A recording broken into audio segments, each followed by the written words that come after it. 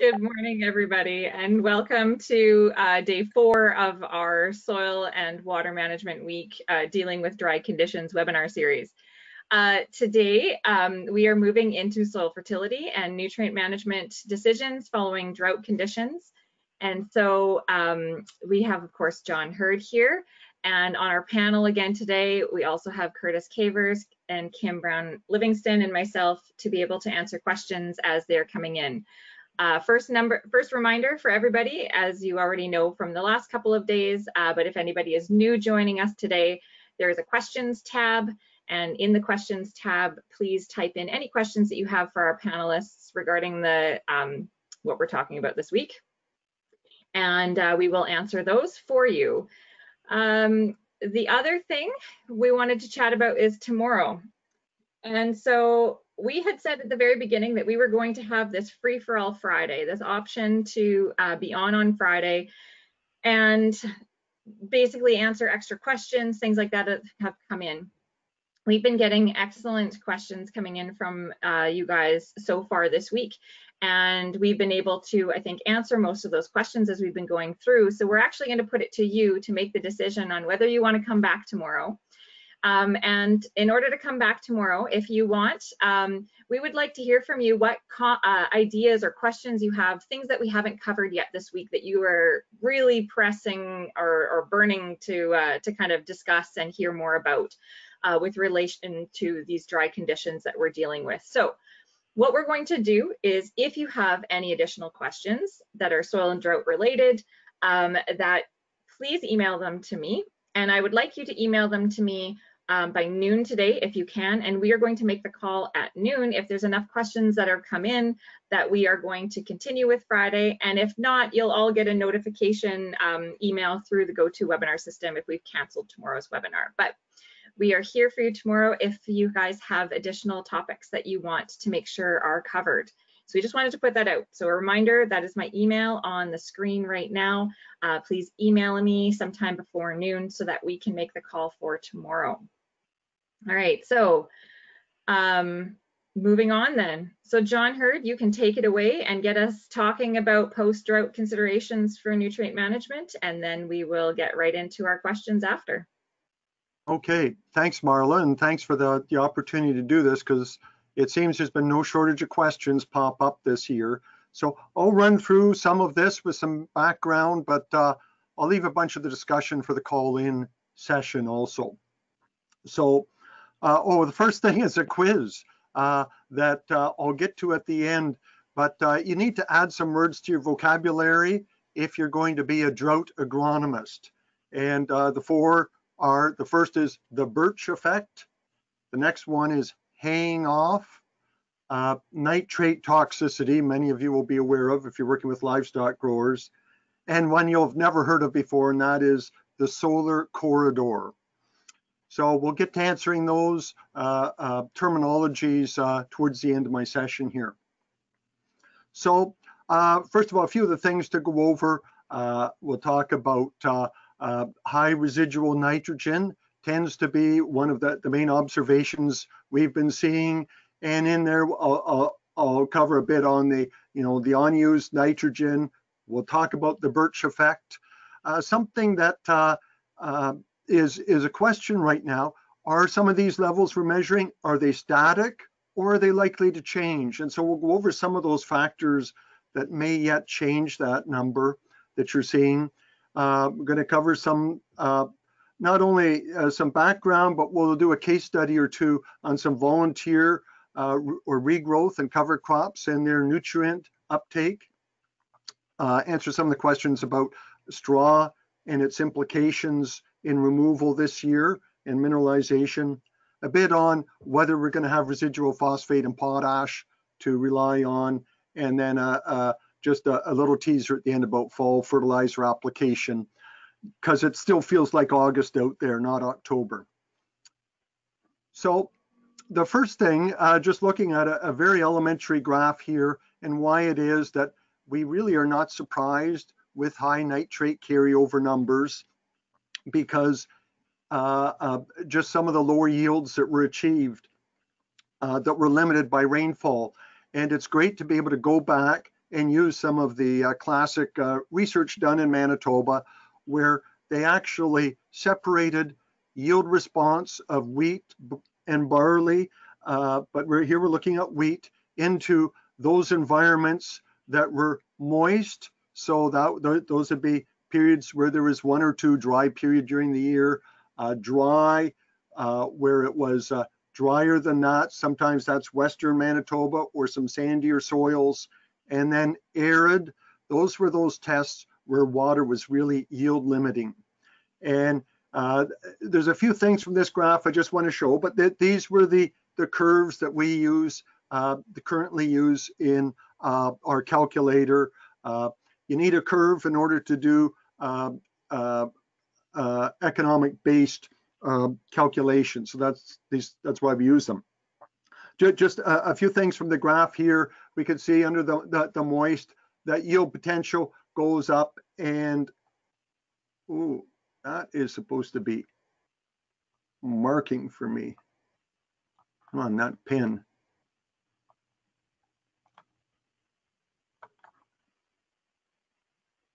Okay, there we are.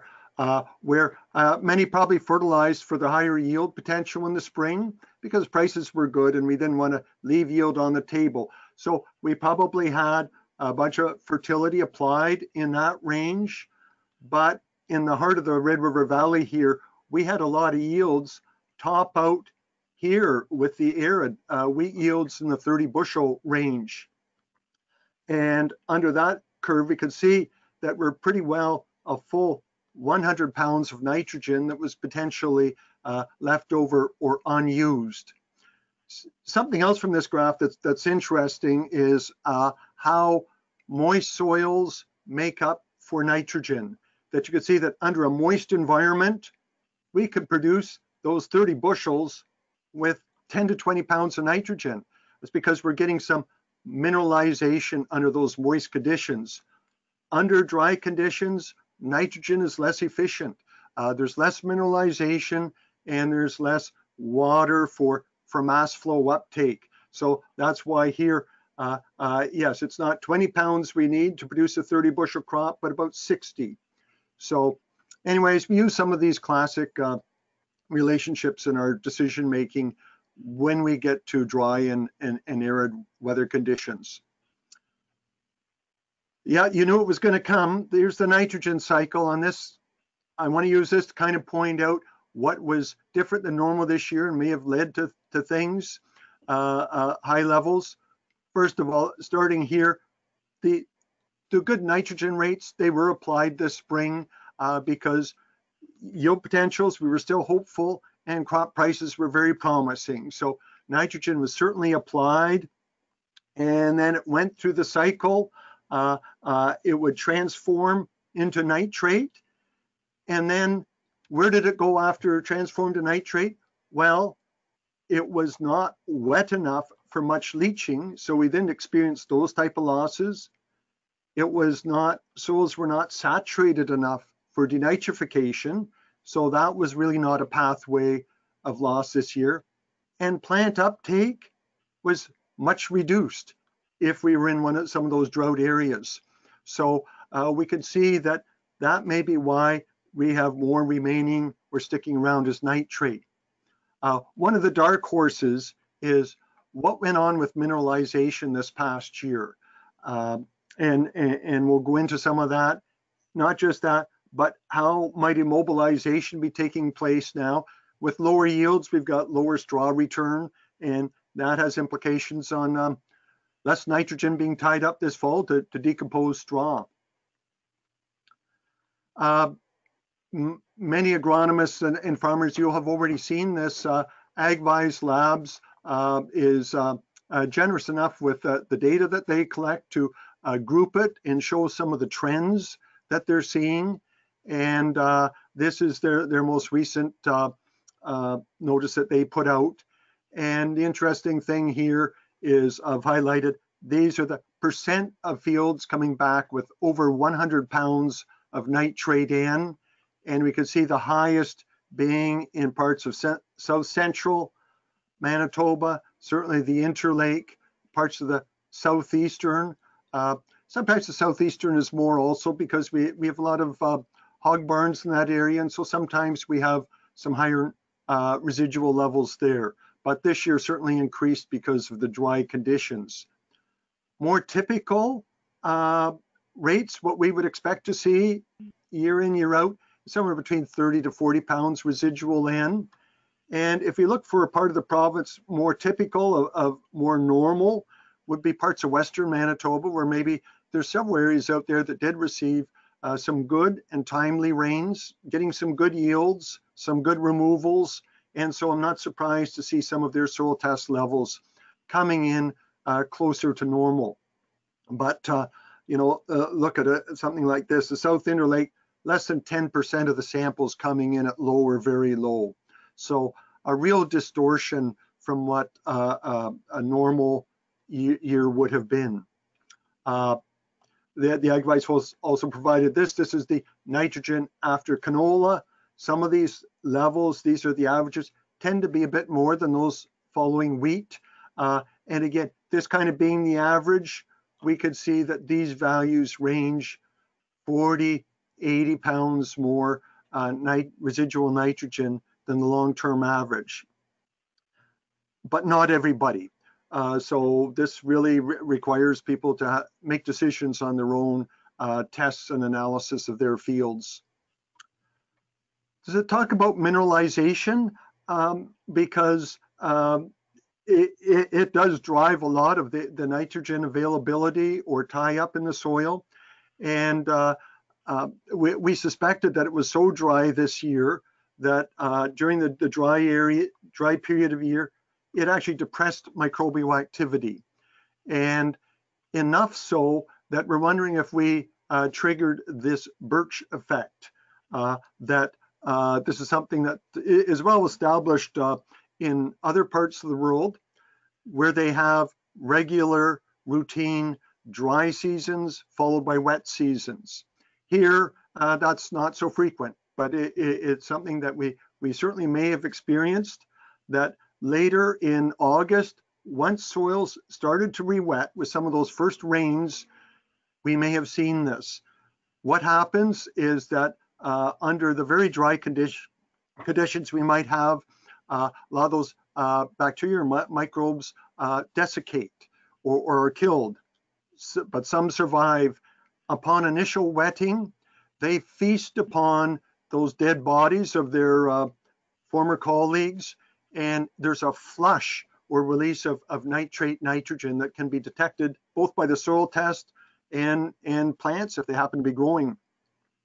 And so this burst in studies in Africa, they say it could range from 20 to 110 pounds of nitrogen per acre for a short period of time until either microbial growth and immobilization kicks in again, or plants take up that nitrogen. I'm thinking that this is probably minor compared to the big rates of nitrate N that are left just because of poor crop growth and removal. But I have spoken to a few agronomists that took samples in the dry period, had one nitrate N level, and then sampled after re-wetting, and they were seeing some of this 30-pound increase in nitrate N. That may be an artifact of this Birch effect. Something else in regards to straw removal, how it may be affecting things.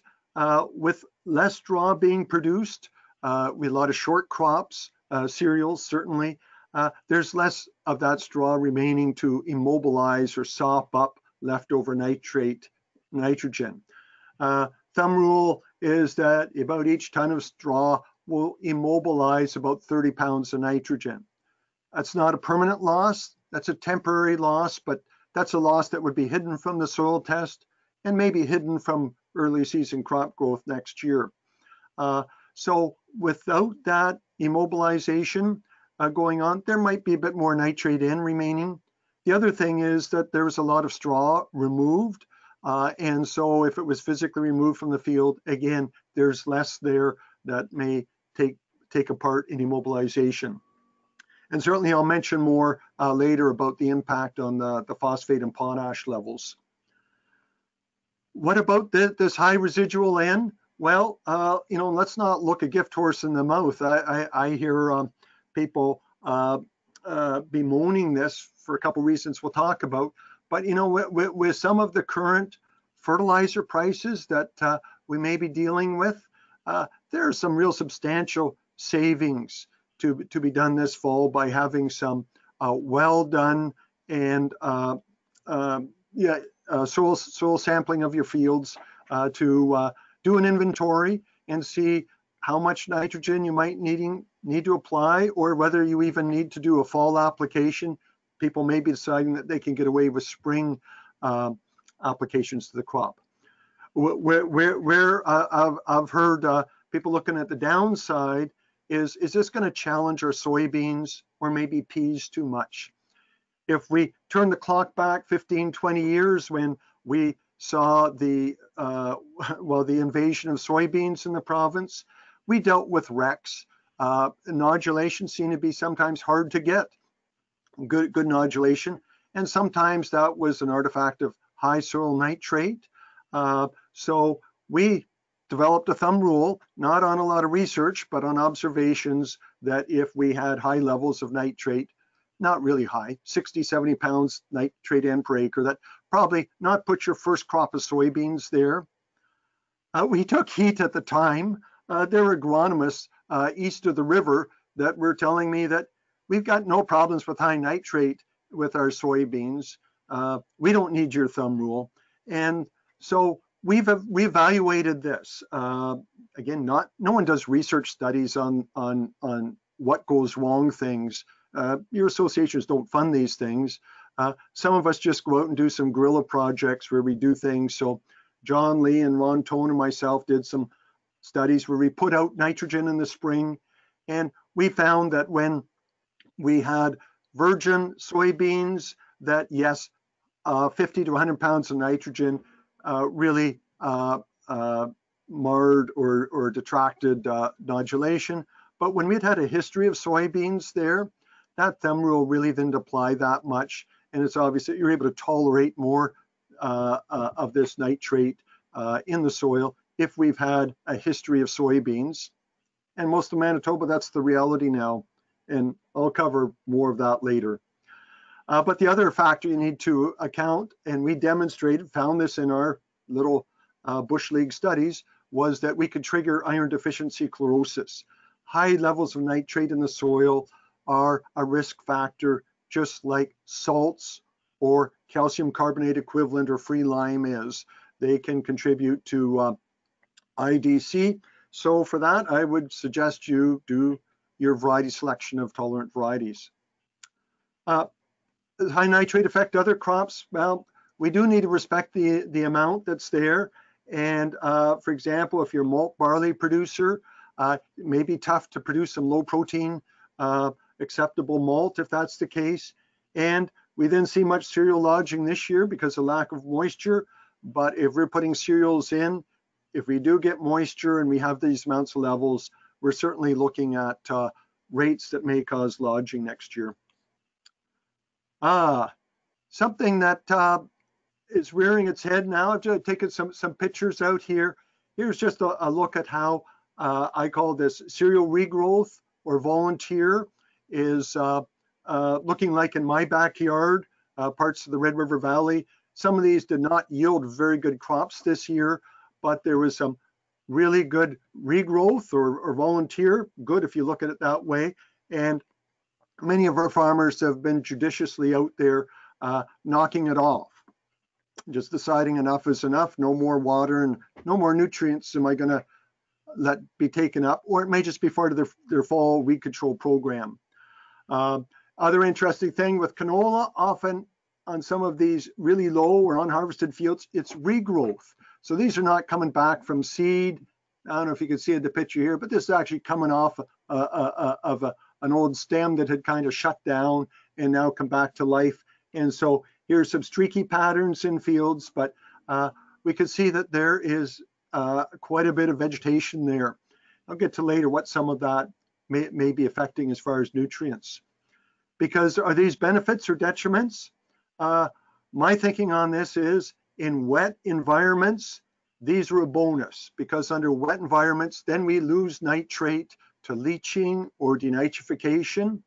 And in some studies done by AgVise and actually right here at the University of Manitoba, some research shows that cover crops that are grown can take up, or not take up, but reduce the soil nitrate end by up to 50 to 60 pounds per acre when you've got rank growth getting up to about the boot stage or full rosette stage of cereals or oilseed radish. The dilemma is that a mounting body of research stateside and observed here at the U of M study is that we don't get all that nitrogen back. And in fact, that nitrate N, the lack of it can short the following crop. We may need more nitrogen. And so maybe that could be managed through, earlier termination or something like that, but it is a risk. So, but under environments when it's dry, I would call it dry, these, whether they be volunteer, regrowth, or cover crops, they're consuming water that Marla told us Monday, well, we need something between 6 and 10 inches to recharge our soils. I don't want to spare that for something else growing right now. We need that banked in the soil. So that's kind of been our message along here, that be prepared to terminate before we're going to lose too much nitrogen and water. If I want to know how much nitrogen is being taken up, here's a way to take some of what we know about nitrogen uptake patterns. And if we look here at the crops of canola and wheat, we can see that their uptake really takes place really early compared to our other crops. Between tillering and stem elongation, 3 to 5 weeks after seeding or germinating or regrowing, this is the amounts that can be taken up. For cereals, it could be anywhere between 25 and 80 pounds of nitrogen per acre. With canola, getting up to the early rosette stage, 15 to 70 pounds. So there could be quite a bit of nitrogen out there using a back of the envelope calculation here. Before we do the case study, I want to flick over to phosphorus. Farmers applied phosphorus in the spring, and little of that phosphorus may have been removed due to a drought and lower yields. But I expect there have been pretty minor impact on the STP, or what I call soil test phosphorus. And that's because in our prairie soils, it takes anywhere between 16 to 40 pounds of phosphate in excess of the removal amount to increase by 1 part per million. So if those are the type of rates that were applied and not much of a crop removed, at most we'd be looking at an increase of 1 to 2 to 3 parts per million. And that really is not enough to shift us from a low into a medium into a high range. So I'm still thinking we're definitely still going to need starter phosphorus for 2022. The rates you need are going to be dependent on your reserves. But I want to suggest that if your growers have been working to build their phosphorus into a medium-high level, that's where we consider balance inputs or meeting removals. Some of the past research, and we've asked Cindy Grant to cover this at the MAC conference in December about show us this data that does this. But historically, 15 to 20 pounds of phosphate placed close to seed can still give very good yield response when we've got a decent base rate in the soil. We have to remember that that's at the expense of long-term reserves. That's applying less than we expect to be removed. So we need to be back at it again. But there may be some wiggle room accorded to those farmers that have been working to get their soil test levels into what we consider a good working range. So potassium, we might actually expect to see some of our potassium levels slightly less than normal. There's a tendency that under dry conditions that more potassium is fixed. And that fixing is what's fixed between the layers of clay. The drier it gets, those clay sheets tend to trap shut. And so the potassium, not just on the surfaces or on the exchange complex, but trapped between. And so that may mean that we have a bit less for crop uptake and less is measured in the soil test. But this is a rather temporary phenomena, and we expect that once soils re-wet, and some of them have re-wetted this fall, we expect that to return to near normal. The other thing we do need to consider, though, is that we could have had some major drawdown on total potassium, depending on how crops were harvested. If some were salvaged as green feed or straw, there could be some major removals on our soils. An example of that, potassium levels in the green feed. If we look at some of this as some of our recent data on uptake and removals for wheat and oats per bushel produced for wheat and oats, it's somewhere about 0.2 pounds of K2O per bushel that's produced is removed. But when we take that crop off as green feed, we're taking off upwards of 5 to 6 times as much potassium. If you're on a soil that doesn't have a lot of reserves, if you're on sandy or loam soils, this could certainly be affecting your soil test levels. You may need to get some manure back from that cattle guy that got your straw. So just a few case studies here. One is about how dry was it this year. We don't normally see this going on, but I had a farmer point this out to me, and so we did some investigation. You can see, though, volunteer canola growing over the spring mid-row band. I'd been asked about this earlier. Why are we getting high nitrate levels? Are we still hitting nitrogen bands from the spring? And I said, no, that doesn't happen. Those bands still aren't there. But once in a while, it's nice to eat humble pie. And so here we're seeing that, yes, indeed, there is some residual. When we sampled that, yeah, there's not a lot, but there's 3 times more nitrogen in those green strips where that mid-row band was than in the area between. You can see there was also some phosphorus and some sulfur in that band, and some of that may still be showing up as an artifact. Is this going to be a big problem with soil sampling? Generally, we think no, but if it is, there are strategies for this. One is to take paired sampling. You would take a sample here, and then you would take a paired sample. If there's 20-inch mid-row bands, you take samples in the field 10 inches apart and pair them, and then that would tend to make sure that you're not distorting your values with a hot spot. And there's also strategies for phosphorus too, if we have long-term phosphorus bands. But not expecting to see this as a big dilemma, but because we're seeing it, we maybe need to address it. An agronomist turned this in, that it is so dry. When we're digging, we're still seeing granular pellets of fertilizer there. When I look at it here up close, I'd say, well, that's a ESN shell. They always stick around, they don't decompose, so you can still see those, and that one looks pretty shriveled up. So hopefully all the urea leaked out of it. This is probably a MAP granule, and it's broken down, not completely dissolved, but I imagine most of the soluble phosphorus has dissipated or moved, diffused out of that. And so it isn't that it is in its original form, but interesting that when we're poking around, we're still finding these artifacts.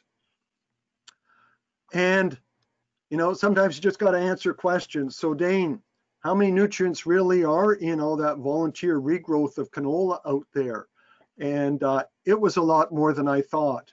We were to a field in the heart of the drought, the Brunkild area, and this is, the plant did a Frankenstein. It wasn't worth harvesting, but then with some rains, kind of came back to life. And the biomass out there in the average area, a ton and 1.9 ton per acre, over 2.5 tons in a rancor area. And the nutrient concentration in this foliage was quite high. Probably a bunch of that was nitrate carryover, and so it was readily taken up.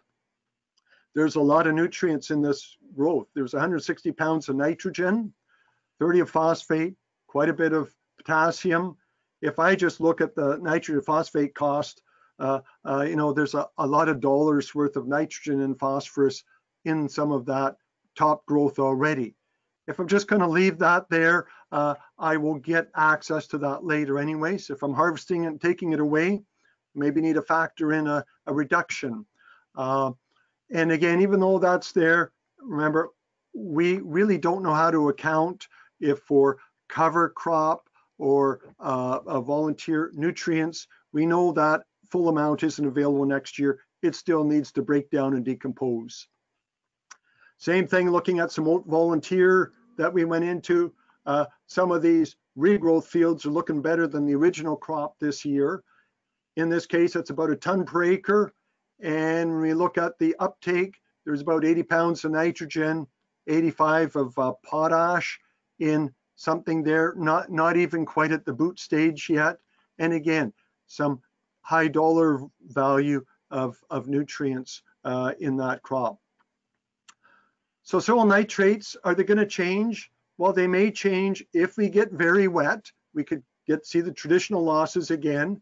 We know already that some is being hidden either in the volunteer or cover crop. Is there mineralization taking this fall? A lot of our soils here are still, they've dried right up again, so there's not a lot going on. Last year, I soil sampled pea fields every couple of weeks, and we measured no mineralization from that pea residue throughout the fall. It was just too dry. So it may even be dry for mineralization occurring yet this fall. What am I suggesting to agronomists? For your clients, maybe you pick one of their strange fields with high numbers, benchmark an area, throw a flag down there, sample now or with your earlier test, sample again at freeze up, sample in the spring.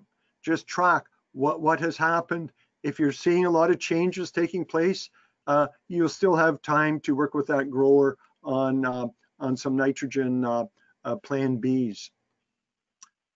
Okay, we covered the birch effect, and that's a short-term burst of nitrate N released from the desiccated microbes upon rewetting. That level generally tends to return back closer to normal once that nitrate N is re-immobilized by microbes again. But again, something that may be a short-term artifact. Haying off, this is something we look to our Australians deal with this sometimes. It's a phenomena when well to highly fertilized cereals with nitrogen grow very aggressively with scarce soil water through the vegetative stage, but they use up a lot of that soil water, leaving little for grain fill. And an observation they often see down there that they get lower yields from these highly fertilized fields than where it's modestly fertilized and leave some water remaining for grain filling. So again, something it'll be up to you and your growers' fields to assess whether this might have been happening in their situations. Nitrate toxicity, certainly something that's top of mind for livestock growers, because under stress conditions, drought, or it could be frost or hail or other things, cereals may take up nitrate N from the soil, but if photosynthesis is impaired, it does not move that nitrate along to ammonium and into protein, and this nitrate can accumulate, often accumulating in the lower stem, and this can be at amounts toxic to livestock. And again, it comes out from a number of stresses. I'm glad to see growers in this area are looking at all this regrowth out there, but a lot of them are taking nitrate tests and finding that some of them are probably best left in the field, not fed to livestock. Last one is the solar corridor. This is a bit of a unique phenomena that some guys in the really dry part of Nebraska found out several years ago, a drought-related area without irrigation. They found that if they simply grew their corn or other crops in 60-inch rows, like really wide rows, they not only that they found that they captured solar radiation that improved growth, but they have a greater volume of stored soil moisture because you got these wide rows. The only trick is making sure that you control all your weeds in the rows so that they don't use the water. So there's a little bit of a movement that talks about this. I don't know how relevant it would ever be here, but again, just some trivia. Again, another strategy that may get some Google or Twitter action. Just a note, in fertilizing for next year, I would steer you, why not use our 15-year-old decision tool? Because if you're wondering about how stored soil moisture affects it, you could use some of our moisture-based guidelines for wheat and barley, either the arid, dry, or moist. And the other thing, with expensive nitrogen and phosphorus, you can use the economic part of this calculator to determine where is an economically optimum target. Fall fertilization pointers. It may be October, but still feels like August today. Hot days, warm soils. If you're applying nitrogen now or earlier, we could see ammonium convert quite rapidly to nitrate form, leaving it to losses if we get wet conditions. So I'm a proponent now with these high soil temperatures. That's kind of telling you that it's important to use a nitrification inhibitor. Those would be like an N-Serve or a Centuro for ammonia. And we actually had tests this past year and showed that those products do exactly what they're supposed to do. They keep more of that nitrogen in the ammonium form versus the nitrate. And with both those products, we had more N left in the spring than where we had ammonia alone. You can go to a website, my goodness, look at these temperatures. These temperatures still during the day up to 15 degrees. So this is not nitrogen application conditions. Maybe it'll cool down.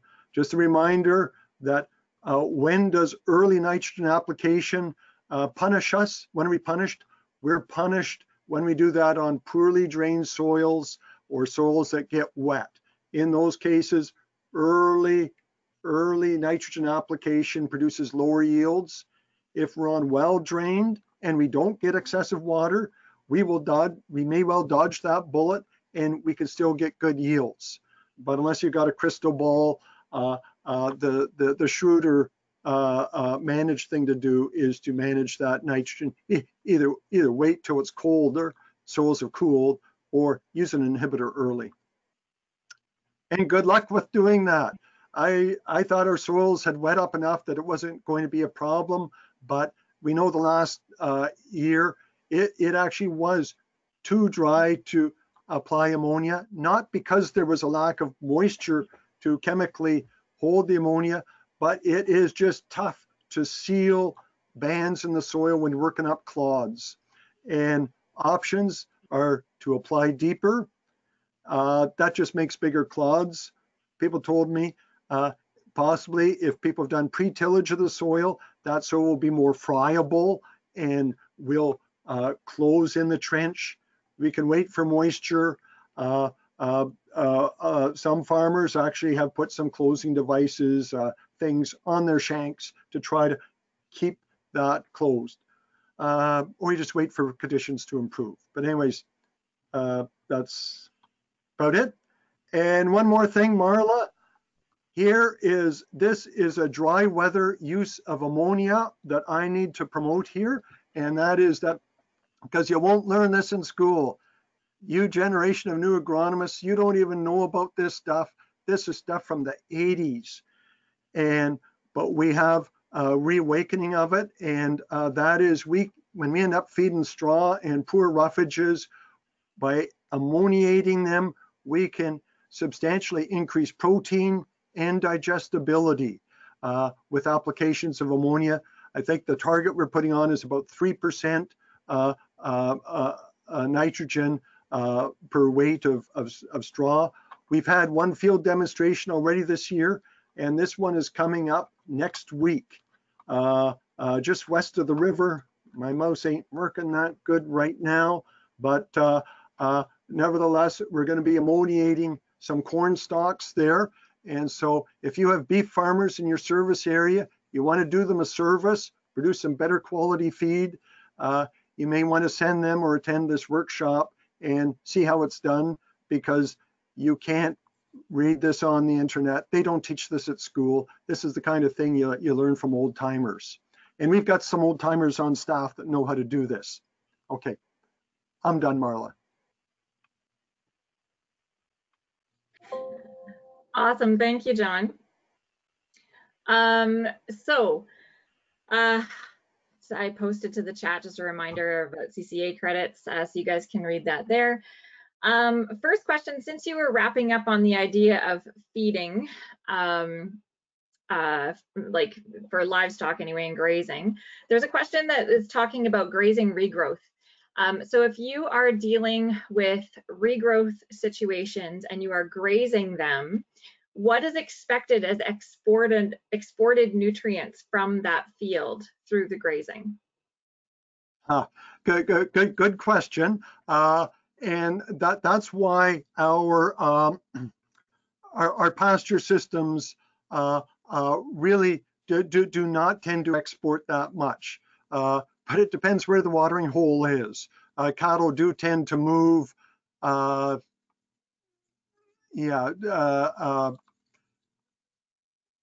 don't know. I've got instructions going over my computer here, distracting me. Anyways, but yeah, those cattle, if they're taking those nutrients anywhere, it'll be between where they eat and the water hole. And we've always found it's better to have the water holes out in the fields, so then they keep those nutrients in the field, but there actually ends up being precious little nutrients lost from that field when they're grazing it. But I would caution, don't assume that those forages are all nitrate free. You should still be taking clippings. We know in this Carmen area, there are people that have refused to graze or harvest what look like pretty lush crops because they've done the testing. And I apologize for the things clicking on your computer, John. I was just stopping sharing your screen on your behalf. But your webcam's on, so you probably click on that and turn it back on again. Okay. There, now I can see your lovely face again. All right.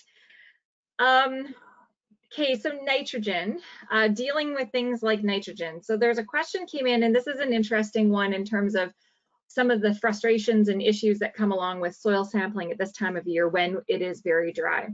So the question is there any chance that high nitrogen, like residual N, could be from the dry powdery soil, so that when sampling, the top powder is running down the probe into the lower profile and causing results to be a bit higher because of tough sampling conditions? So essentially, that would be more that the higher nitrogen in the 0 to 6 might be contaminating the 6 to 24-inch depth if it's falling down the probe.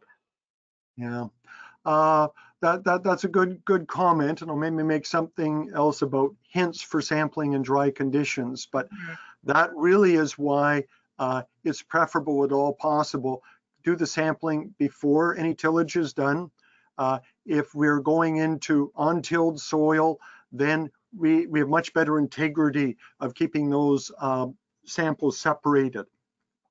But it's interesting, you know, in this part of the world, we had chasms open up in our clay soils, and if there was any tillage done, you know, we had a whole bunch of topsoil move into those 2-foot cracks. And you know, when we do our soils tours, we find these black streaks in the soil where topsoil has been integrated over the past. I doubt if that's a big factor here, but I do think that may be a challenge if people are sampling on soils that have been tilled.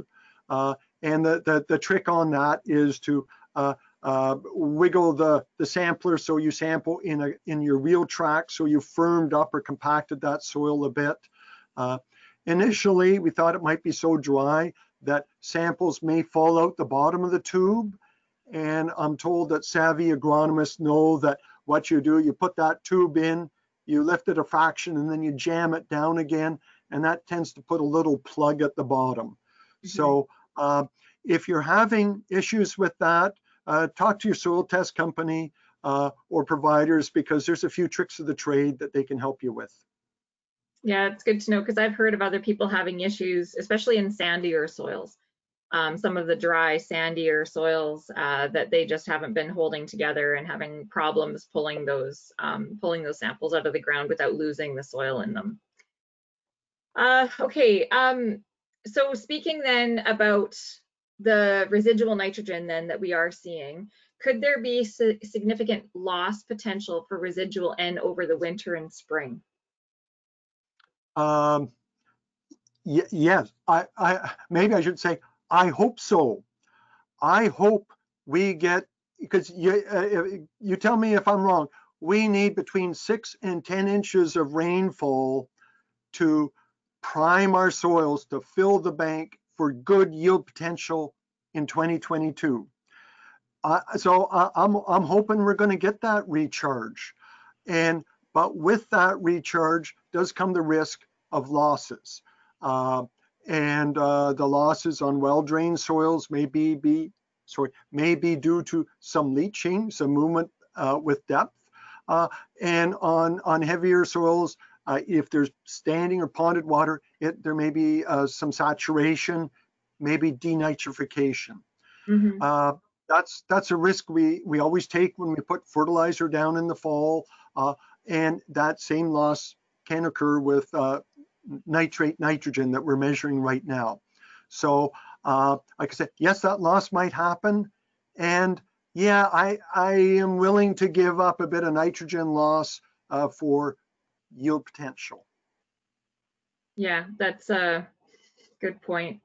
So thinking about yield potential across these varying landscapes that we have, and this is bringing in things that Curtis has talked about in terms of landscape restoration and just erosion on landscapes, thinking about the potential that we have across some of these variable landscapes. In dry conditions like right now, where we're seeing potential, I don't know if it's a wider range of potential yield robbers than we would if we were, say, in a wet year or wet years. What is the advantage now compared to other years of adopting things like variable rate technology for fertilizer application or for targeting different regions of the field?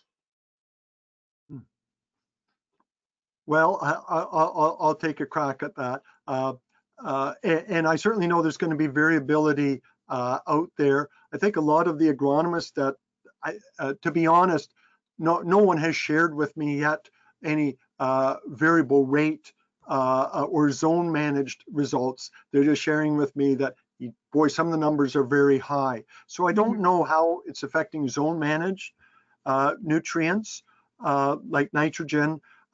But one thing that is interesting, this volunteer regrowth and stuff like that, or even when you get cover crops to grow, there ain't nothing uniform about it usually.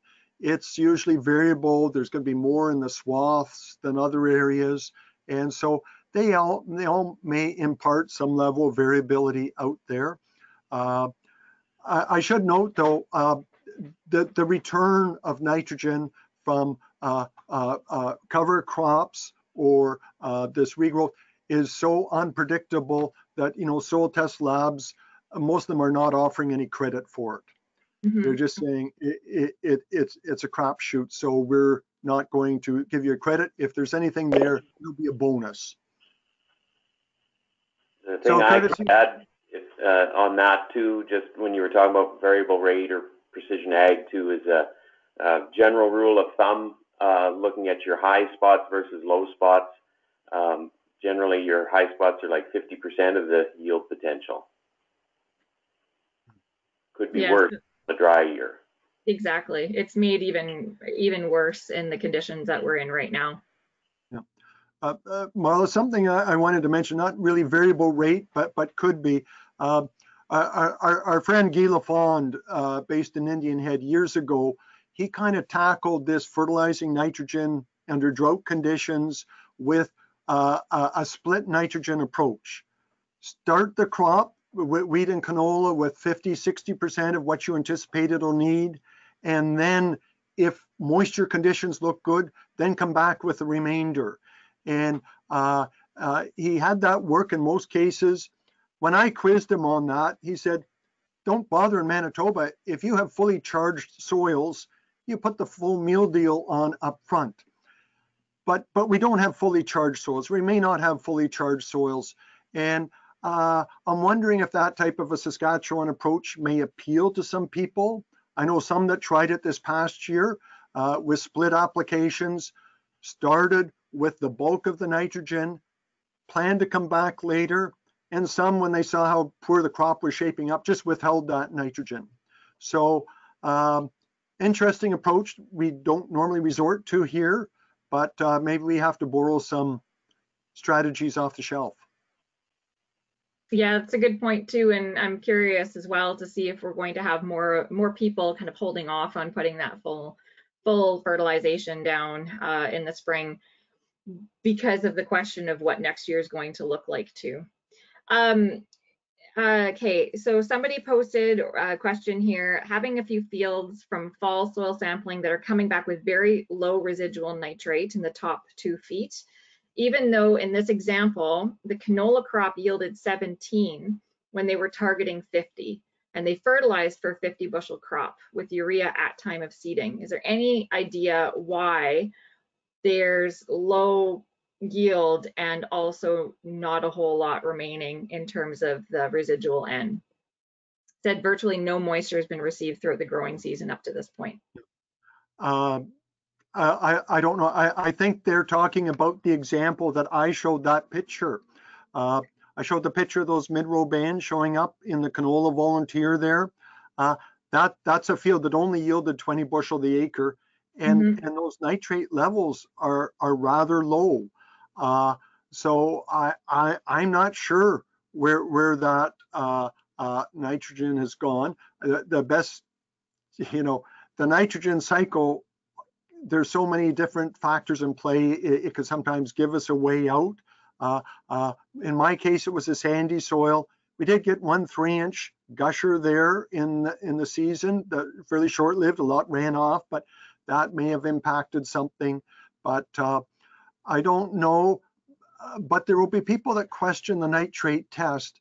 And we've done work in the past and had non-believers disregard it, fertilize with a full rate of nitrogen, and have the following crop grow flat as pea in a plate. So the test does work. It does measure nitrate nitrogen. It's just that's the amount that's there the day that you take it. And there may be conditions that change or modify it after. So we've had this kind of like the great debate to some degree this week already about weeds, cover, regrowth, things that are continuing to use up moisture in the spring that we don't want using up moisture, sorry, in the fall, that we don't want using up moisture right now, but at the same time are providing cover and potentially erosion protection and things like that that we also want to have for next year.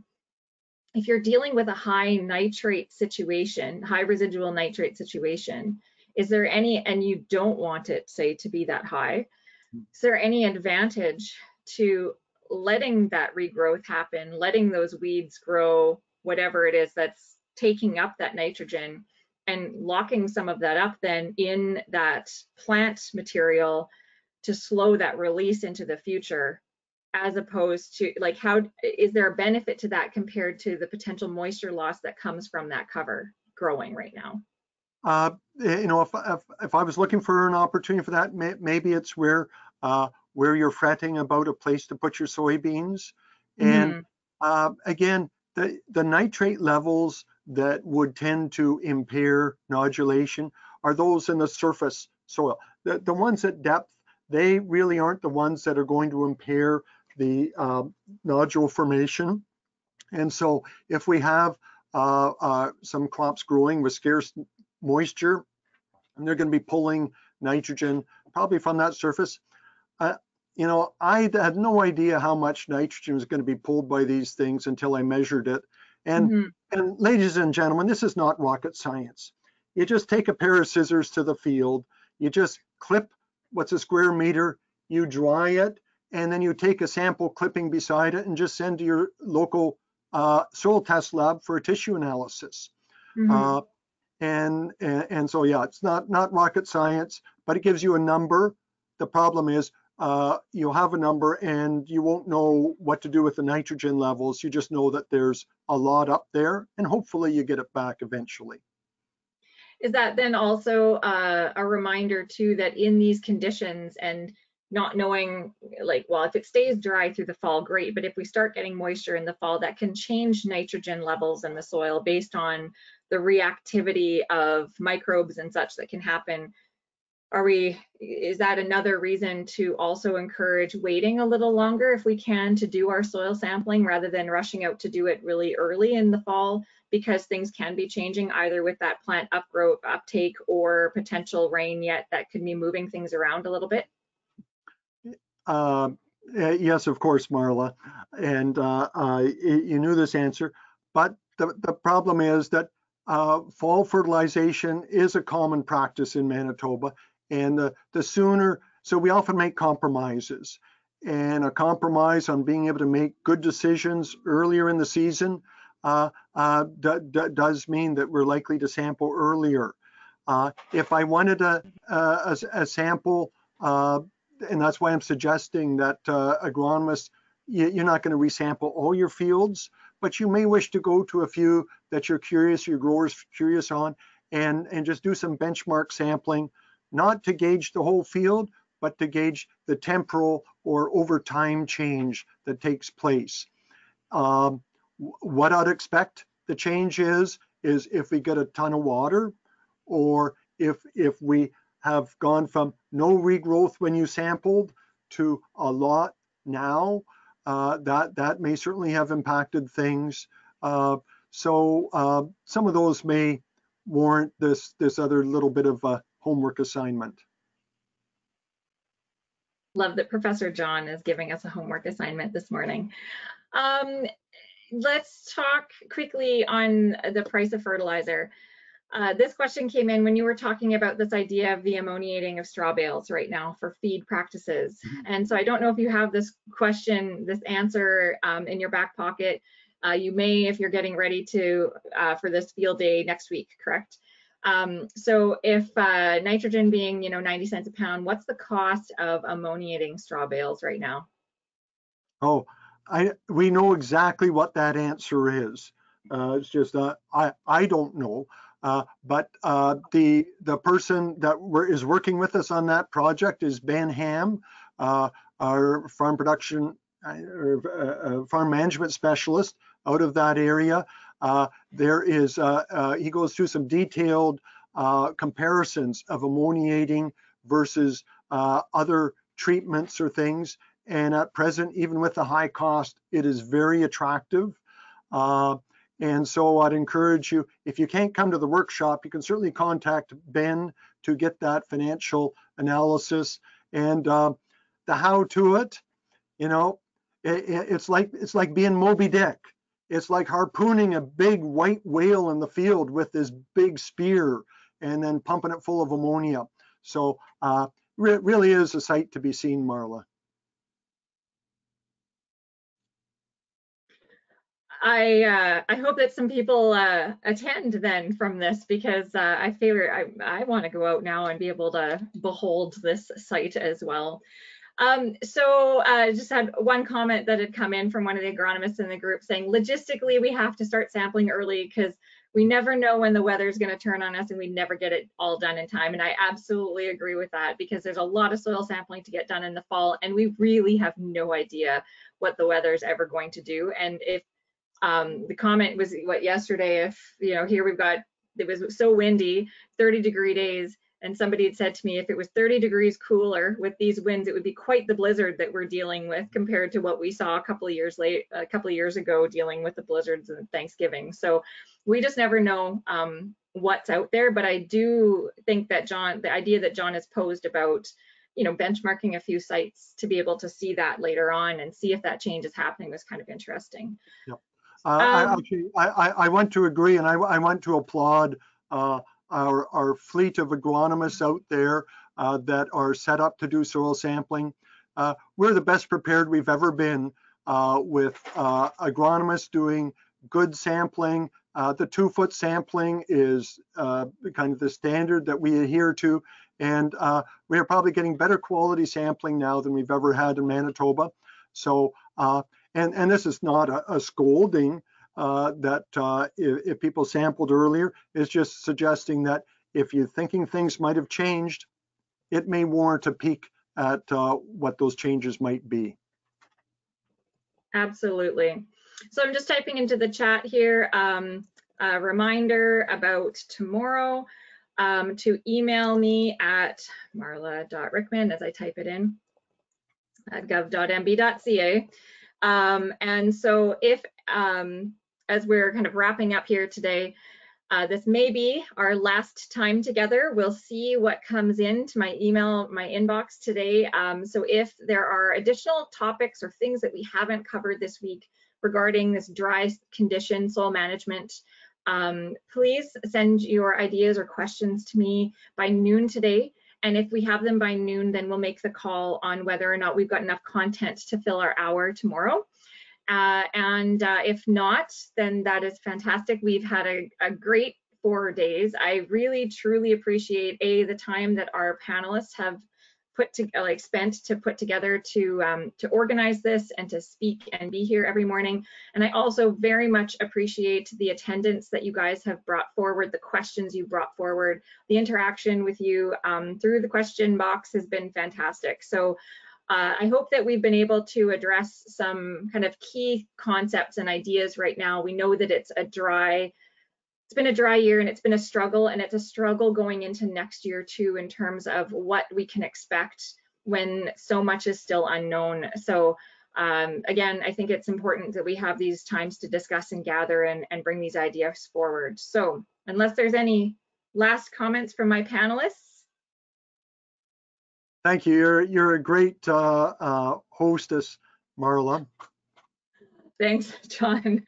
And it's always a lot of fun being able to do this, working with the panelists that I got, because you guys are always fun to work with too. So anyhow, did you want to mention to our audience how many you had sign up to your fan club here? Yeah, the fan club. So our soil and water management fan club had a really fast sign up. We pulled this together kind of last minute, as you guys will know. Within, I think, an hour of the tweet going out, we already had 50 people signed up. We've had over 100 people sign up 200 people sign up for this webinar in a very short amount of time. And every day, if you guys can see, there's always been in around 100 or more here, and we're also getting lots of views on YouTube as well. So just as a reminder too, if you missed one of our sessions, if you Google Manitoba Agriculture YouTube, you'll be able to go to the Manitoba Agriculture YouTube page, and on there is a Soil and Water Week playlist, and so you can click on and it will show you the 4 presentations so far, and possibly a 5th depending on what the decision is for tomorrow. So again, thank you everybody for your time and your interest in these topics, and we may see you tomorrow, and if we don't though, have a very safe and happy fall, and we will talk to you later. Bye everybody. Happy Thanksgiving. Happy Thanksgiving. Yeah.